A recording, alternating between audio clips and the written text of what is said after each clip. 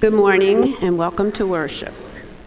Visitors are asked to sign the guest's book in the parlor or fill out a card in the pew and place it in the offering plate. The Valley Food Pantry is requesting all varieties of canned vegetables. Place your donations in the grocery cart in the vestibule. Lutheran Disaster Response is asking for funds to help with the weather-related disasters and wildfires throughout our country. If you wish to donate, write your check to our church and memo LDR. The table to share your Bountiful Gardens produce is in the parlor. Individuals with extra produce from their gardens can leave it on the table before the Saturday or Sunday church services. If you would like any of the produce, we are asking for a free will donation, which will be given to the Valley Food Pantry, along with any extra produce. When leaving your produce, please put it on the table in the parlor and not in the shopping cart. This week, the Wednesday morning Bible study will begin at 11 a.m. They meet the first and third Wednesday of the month. Wednesday evening Bible study meets every Wednesday at 7 p.m. The quilting ministry starts up again on Thursday at 9 a.m. They meet the first and third Thursdays of the month. Family fun and game night will begin again next Sunday, September 8th at 5 p.m. Bring a snack to share and your favorite game. Help is needed on Thursday, September 19th at 9 a.m. to make applesauce. Please come and join in if you can. Preparations are underway for the Apple Fest to be held on October 19th. Sign-up sheets are on the table in the parlor for help the days prior to and the day of the fest for the bake sale and apple pies. Please sign up where you can. Also, items are needed for our cancer awareness turkey tray. If you wish to donate items, place them in the pink box in the parlor by September 22nd. We have been asked to add Albert and Jackie Walk to our prayer list, and Fred would like to talk about God's work, our hands.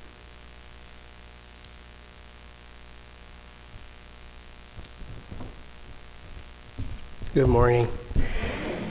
Next week is both Rally Day and God's Work, Our Hands Sunday. We are concentrating our efforts on feeding people this year because it's the 50th anniversary of Lutheran World Hunger, ELCA World Hunger Fund. I want to make sure everyone is prayerfully discerning how they can participate and how your kids or grandkids might participate in some of our outreach events this month. Permission slips will be handed out during Sunday school next week so the kids can visit the Valley Food Pantry on Sunday, September 15th during the Sunday school hour, and also go shopping at the Valley Hometown Market during the Sunday school hour on Sunday, September 22nd. The kids will be purchasing the most needed items for the pantry. Please remember to bring your change for our noisy offering next Sunday to help fund those efforts for our shopping trip to help the Valley Food Pantry. And if you forget, we'll collect again on Sunday the 15th, of course, accepting quiet donations such as bills and checks. Also, I hope that all the adults are considering to volunteer for our outreach efforts. Next week, we'll have sign-up sheets in the parlor for those who wish to help prepare a lunch meal for the Heartwood Center. This will happen immediately following Sunday worship on September 29th. And there'll be a sign-up sheet for those willing to serve the meal and do cleanup at the Heartwood Center on Monday, the 30th. And those doing that will be meeting here at the church at about 11 a.m. or at the Heartwood Center at 11:30. We encourage everyone to wear their God's Work, Our Hands t-shirts for these weeks in September to support what our kids are doing and what we're doing as far as feeding people this month and also contributing and collecting funds. We need to encourage each other to do our part in sharing God's love out in the world, and each of us can do different things individually. Thank you for supporting and showing God's love to those who struggle with hunger. Thank you. Oh, and I guess we're done the announcements, so we can stand for our gathering hymn.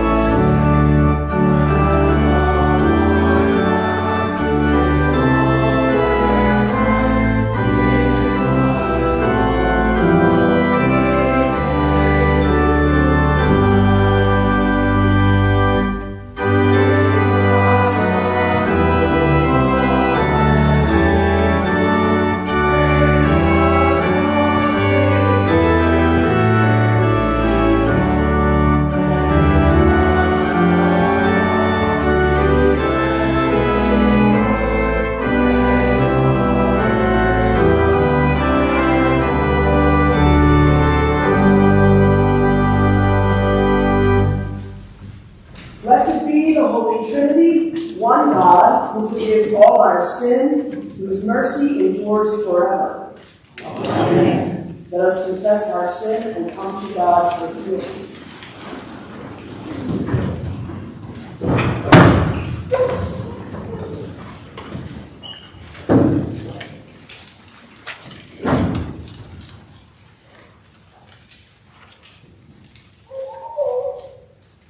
Gracious God, have mercy on us. We confess that we have honored you with our lips, but have harmed our neighbors with our tongues. The cravings that war within us cause conflicts and disputes. In our desire to be first, we make distinctions among ourselves. We place the needs of the poor and suffering last. In your great mercy, forgive us our sins. Draw near to us with grace in time of need, and turn us to follow in the way of Jesus Christ, our Savior and Lord. Amen. God promises to forgive our iniquity and to remember our sin no more. By grace you have been saved. In the name of Jesus Christ, the source of eternal healing, your sins are forgiven. Amen. For everyone and all everyone here, the grace of the Lord Jesus Christ and the love of God and the communion of the Holy Spirit be with you all. And also with you.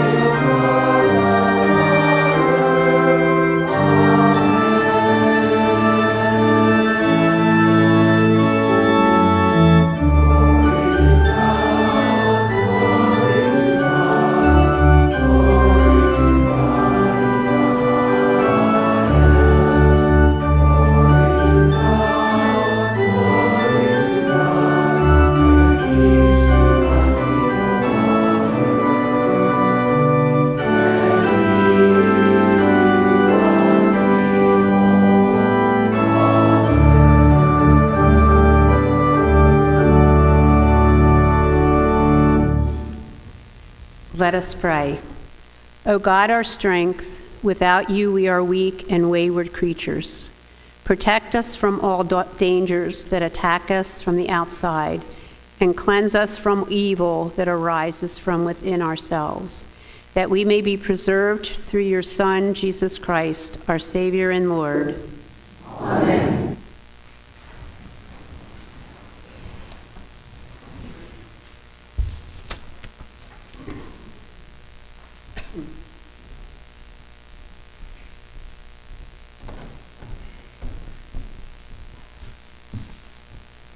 A reading from Deuteronomy. So now, Israel, give heed to the statutes and ordinances that I am teaching you to observe, so that you may live to enter and occupy the land that the Lord, the God of your ancestors, is giving you. You must neither add anything to what I command you or take away anything from it, but keep the commandments of the Lord your God with which I am charging you. You must observe them diligently, for this will show your wisdom and discernment to the peoples, who, when they hear all these statutes, will say, surely this great nation is a wise and discerning people. For what other great nation has a God so near to it as the Lord our God is whenever we call to him? And what other great nation has statutes and ordinances as just as this entire law that I am setting before you today? But take care and watch yourselves closely, so as neither to forget the things that your eyes have seen, nor to let them slip from your mind all the days of your life. Make them known to your children and your children's children. The word of the Lord. Please join in reading the psalm. Lord, who may dwell in your tabernacle? Who may abide upon your holy hill? Those who speak the blameless life and do what is right, who speak the truth from their hearts. They do not slander with the tongue. They do no evil to their friends. They do not cast discredit upon a neighbor. In their sight the wicked are rejected, but they honor those who fear the Lord. They have sworn upon their health and do not take back their word. They do not give their money in hope of gain, nor do they take bribes against the innocent. Those who do these things shall never be overthrown. A reading from James. Every generous act of giving, with every perfect gift, is from above, coming down from the Father of lights, with whom there is no variation or shadow due to change. In fulfillment of his own purpose, he gave us birth by the word of truth, so that we would become a kind of first fruits of his creatures. You must understand this, my beloved.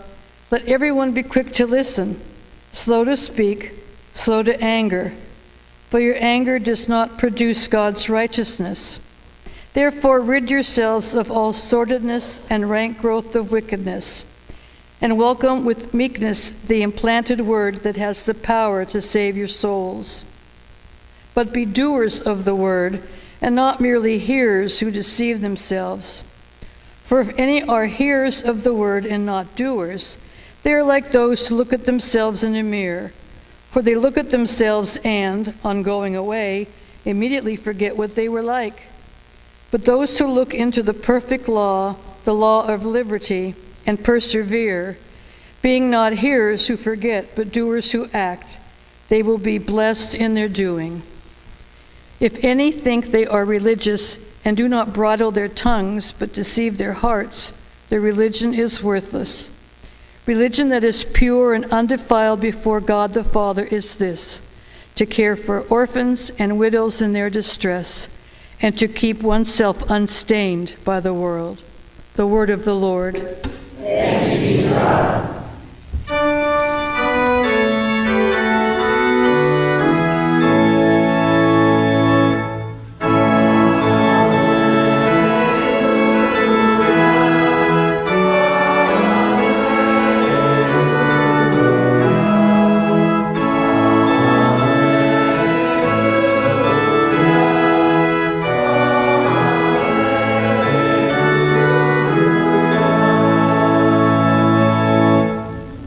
Gospel according to St. Mark, the 7th chapter.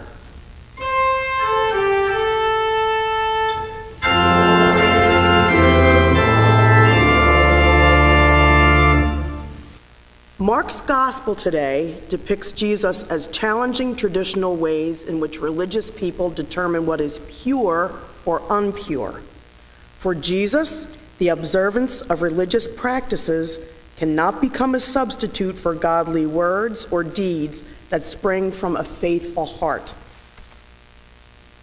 Now, when the Pharisees and some of the scribes who had come from Jerusalem gathered around Jesus, they noticed that some of his disciples were eating with defiled hands, that is, without washing them.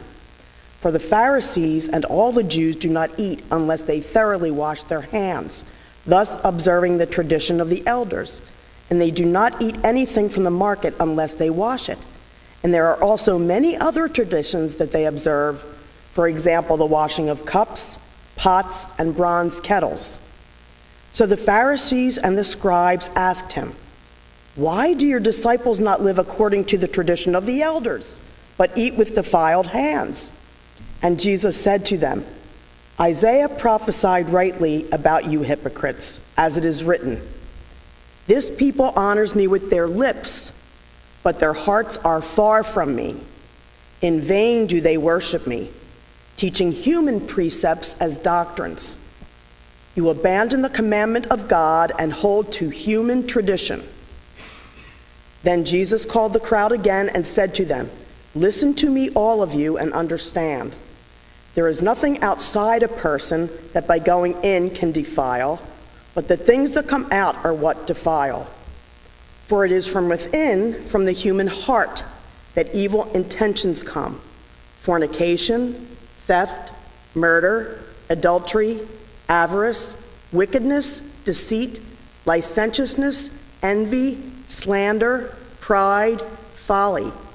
All these evil things come from within, and they defile a person." The Gospel of the Lord.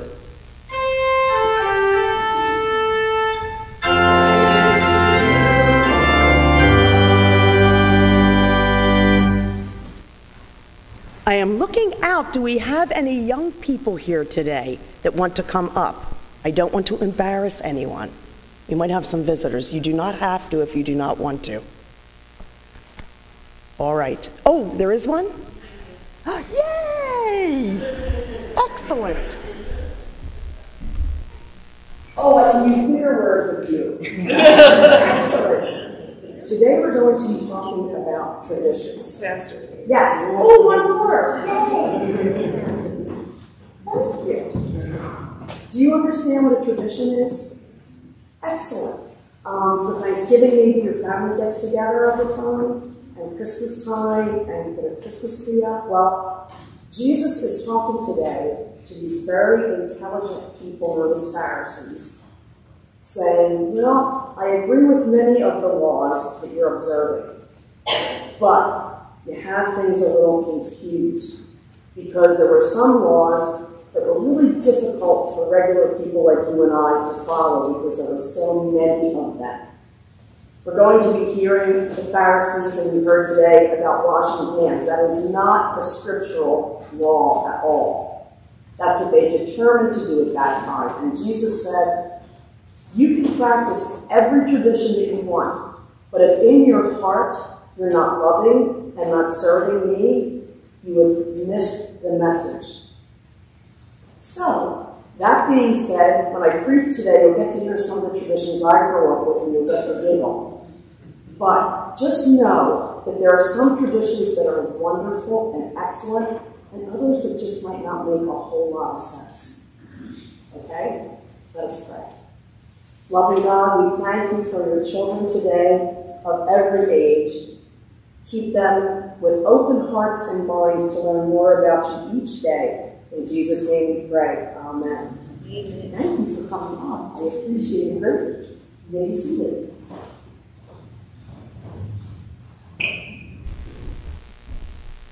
Let us pray. Loving God, may the words of my mouth help each one of us to love broader, wider, and deeper. In your Son, Jesus' name. Amen. For those of us who have been fortunate enough to see the play Fiddler on the Roof, you will remember Tevye, the main character, singing, "Tradition, tradition, tradition, tradition, tradition, tradition." And what he does is, he's explaining to the people in the town, long dissertation, and every person gets to say what their tasks are as a papa, a mama, a daughter, and son. And boy, you did not break those traditions. One would be that your father picked your husband or wife. Though I'm thinking of myself, and it might have been better if they might have done that for me, just saying. Not that my husband wasn't wonderful, however. But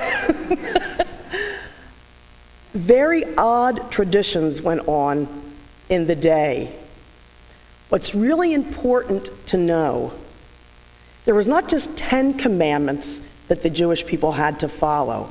They had what they called mitzvahs. There was 613. 613, which some of you might have known already. I cannot even imagine how you could focus on anything but those rules with so many. And that's what Jesus' point was. Jesus had a lot in common with the Pharisees, much more in common than not. But he wanted to explain to them, if all you're doing is paying attention to the law, how will you have time to love one another? You're just checking off everything of that 613, making sure you're doing it correctly so that you can be in God's good graces. That sounds extremely difficult to me. I certainly would not have to want to follow 613 laws. Anything involving numbers is not my greatest thing. For example, tradition or scriptural. A tradition that I grew up in, I'm sure there's a lot of us women that remember, that we had to wear dresses to school. Yes? For those of us who are not femininely particularly inclined, this was a disaster for me personally because I loved gym. I'd always wind up with a ripped hem or a skinned knee or just looking so disheveled when I went home. But miraculously in 5th grade, someone came up with the brilliant idea of pantsuits. They were really bizarre looking, I have to say. They were polyester, not the best fashion thing. But if you fell, you didn't bruise anything or scratch your knees. It was just like heaven for me. And I'm sure our children cannot imagine. I was talking to a couple of gentlemen last night at Zion who said that they had to go to school in suits every day. Did anybody have to do that here? Aaron, you did?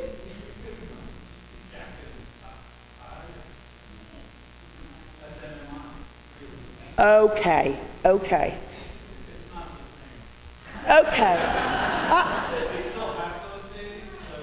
Right, special days, yes. I don't know how people, young men, can learn properly all day long in a tie and a suit. I would be so uncomfortable. I only have to wear this when I preach and if I do a hospital visit. I'm very thankful for that. Ties, 8 hours a day would just makes one of those traditions that doesn't make a whole lot of sense. First of all, if you get a stain on a tie, you may as well throw it out. And they're expensive pieces of wardrobe. But these are some of the silly things that we've had as traditions. Not so silly, and people believe that it was scriptural, that women were not to be preaching. And there are still denominations that believe that, God bless them, that's okay. But there really isn't anything scriptural that Jesus said that supports that whatsoever. But I don't like to get in arguments with people that won't go to church unless there's a man preaching, because it's just not the best thing to do for my state of good health. But there's another example. One of the most important things for us to understand is all of these scriptures today talk about obedience to God. Obedience to God's laws, not man-made laws necessarily. Even when I marry couples, oftentimes they'll not want to use to love, honor, and obey. Notice, though, both the man and woman say that to one another, and that means obey one another under God's law. Obeying one another under God's law, holding ourselves accountable to someone far greater than ourselves. There are many miracles that occur with some very prayerful and thoughtful men and women who go beyond what those traditions might be and step out into something new and life-filled. And I was fortunate enough to visit with Tom Quavman yesterday, who I always enjoy visiting, and I got permission to tell this story to you. He was serving a church, and one of the members, they were having a Catholic wedding, one of the members of his church, and the other member was Roman Catholic. And he and the priest at St. John Bosco did, this is in the 70s, did the service together. That priest offered Pastor Tom the Eucharist and asked him, how do you Lutherans believe about the Eucharist? Do you believe that it's the real body and blood? And Pastor Tom said, yes, of course. To which the priest then invited every single guest up, including the Protestants, to receive communion. Wow, that was the best story ever. In the 70s, yet. Didn't matter what the Pope said, God bless the Pope. Didn't matter what the bishop said, God bless the bishop. But he knew in his heart, which is what Jesus is talking about today, our hearts, what was the righteous thing to do for the people that attended that wedding in 1970 whatever. There are miracles, people. Every day. They happen. They're amazing things. Which is why I really love God's Work Our Hands Sunday every year, because it offers us a prayerful opportunity to see what our gifts are to contribute to someone else. Because our Lord's telling us today, you can speak whatever you like, but unless your actions show that you're invested in this kingdom living, it really doesn't mean a whole lot.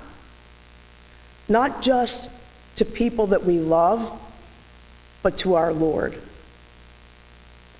Please continue to discern the difference between what a tradition might be and what is scriptural commandments. Of course, Jesus followed all of the 10 Commandments. He said nothing about Torah. He wanted to introduce something new to these learned men in his day, which got him in a lot of trouble, we know. But in this day and age, we can speak out when we think something that is going on is not exactly as Christ or God would want it to be. So next Sunday, we'll get to start with God's Work Our Hands. We'll have our children involved as well, focusing on hunger, not just here, but in the world, which is a huge concern for our Lord, so it is for us. Let us love our traditions that make such joy and honor God, and let us very carefully think, what makes sense in God's world and what does not? In Jesus' name, amen.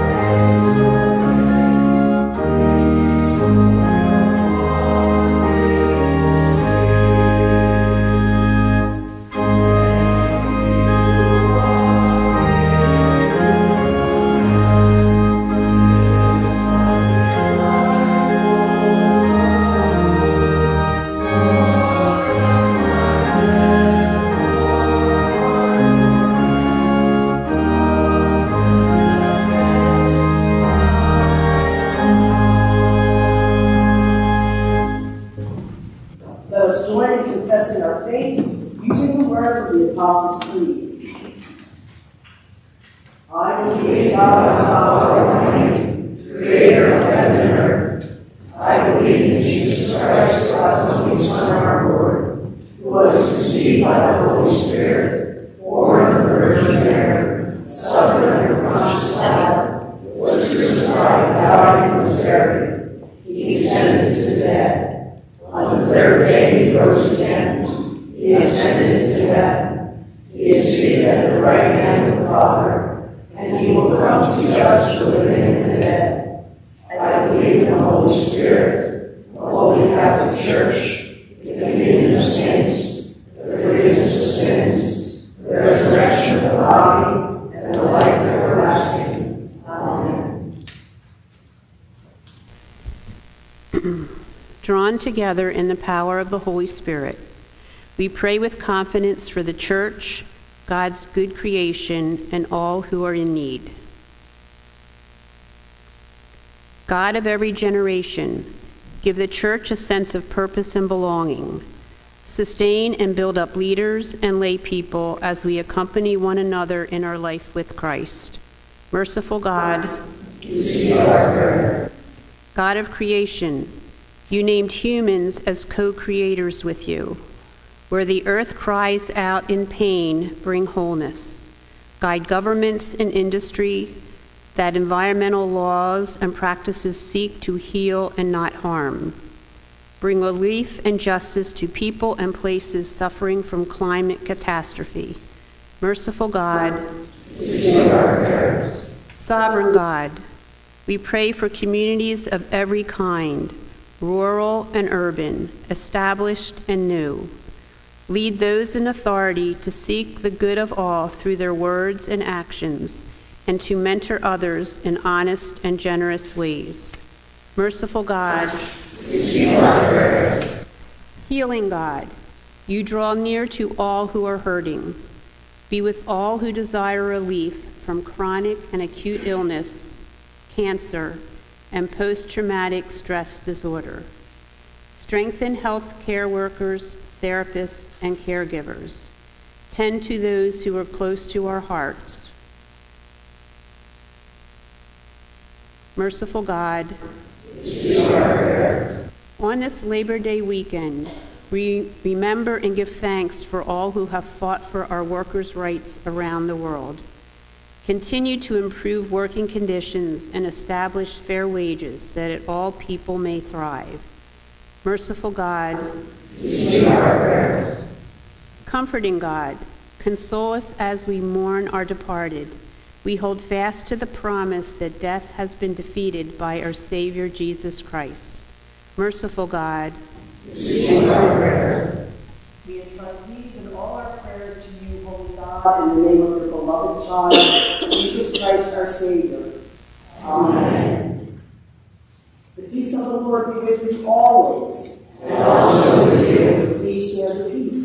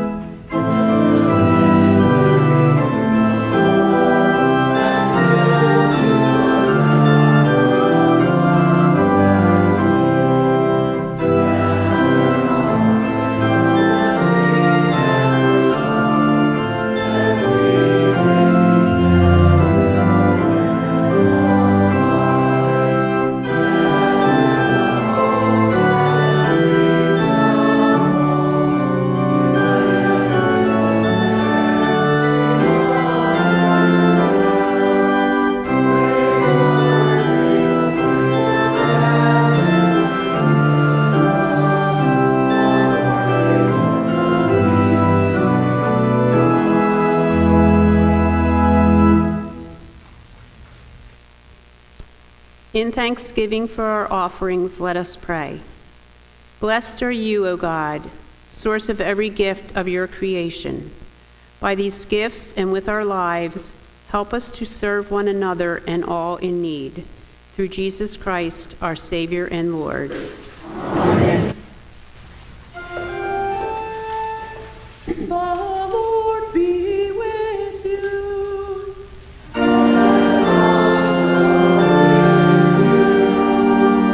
Lift up your hearts.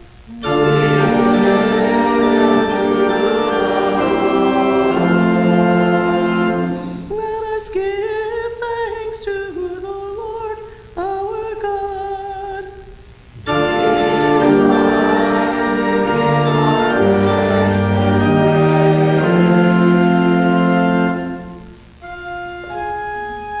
It is indeed right, our duty and our joy, that we should at all times and in all places give thanks and praise to you, Almighty and merciful God, through our Savior Jesus Christ, who on this day overcame death and the grave, and by his glorious resurrection opened to us the way of everlasting life.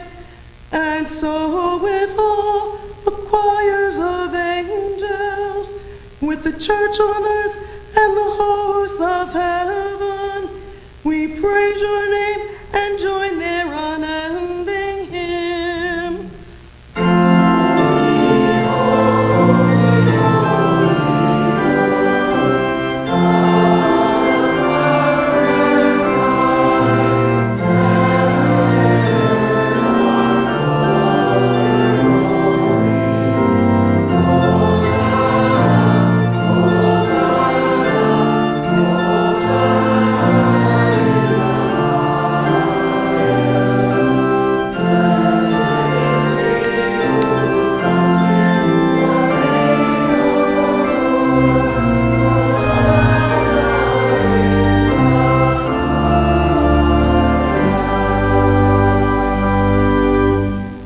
Holy God, our bread of life, our table and our food, you created a world in which all might be satisfied by your abundance.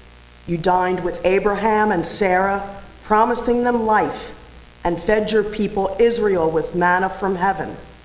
You sent your Son to eat with sinners and to become food for the world. In the night in which he was betrayed, our Lord took bread, gave thanks, broke it, and gave it to his disciples, saying, "Take and eat. This is my body, which is given for you. Do this for the remembrance of me." Again, after supper, he took the cup, gave it to all to drink, saying, "This cup is the new covenant in my blood, shed for you and for all people for the forgiveness of sin. Do this for the remembrance of me." Remembering, therefore, his life given for us and his rising from the grave, we await his coming again to share with us the everlasting feast. By your Spirit, nurture and sustain us with this meal. Strengthen us to serve all in hunger and want, and by this bread and cup, make of us the body of your Son.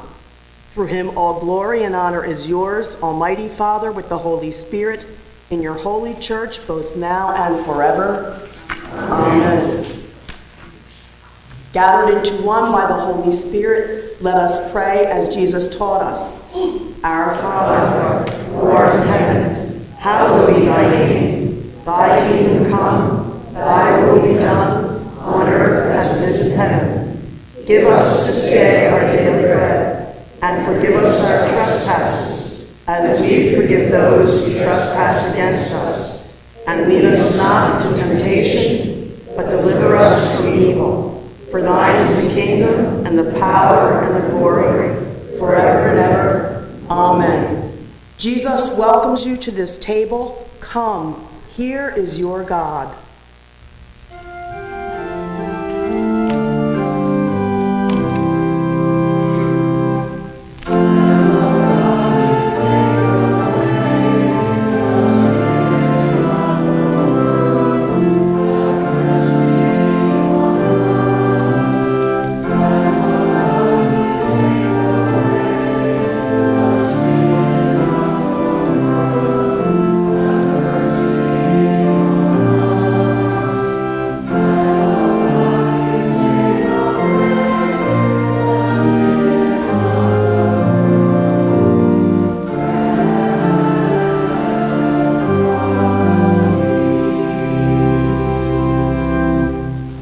Those receiving in the pews that don't want me to come out there, and those at home.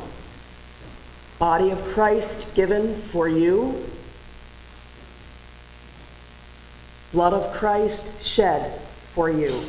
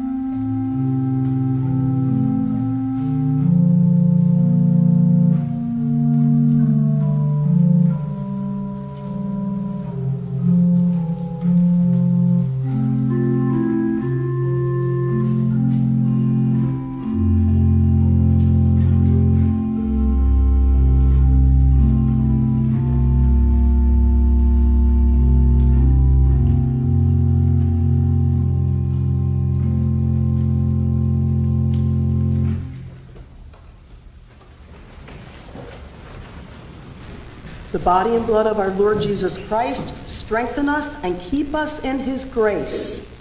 Amen.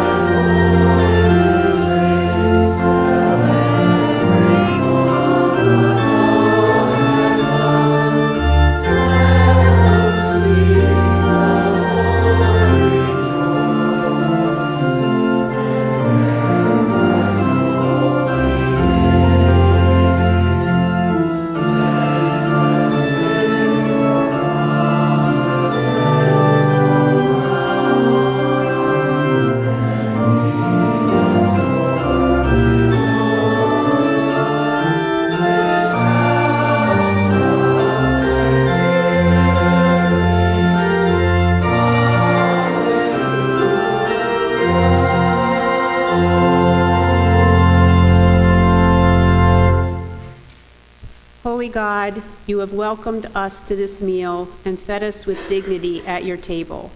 Send us now to welcome others and to be at peace with one another. Through Jesus Christ our Lord. Amen. Amen. God Almighty, God most merciful, bless you, keep you, and give you peace. Amen.